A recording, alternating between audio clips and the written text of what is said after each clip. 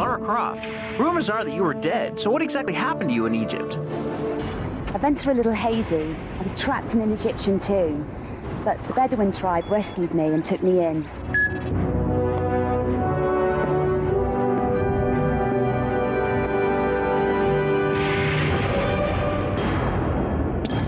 Now, is it true that you murdered Werner von Croy? And if not, do you know who did? I don't think so, but events at his apartment are pretty hazy.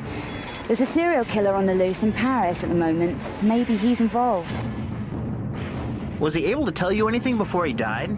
He told me that he'd been asked to acquire a number of 14th century artworks for a mysterious client called Eckhart.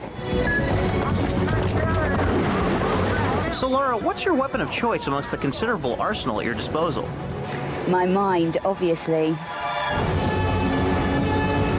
Why did you decide to release the console version of the game exclusively on the PlayStation 2?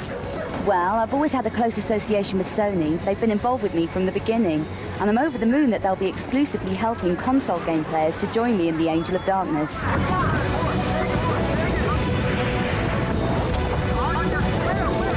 So what did you think of Angelina Jolie's performance in the Tomb Raider movie? I thought she was absolutely fantastic, and what a likeness to myself.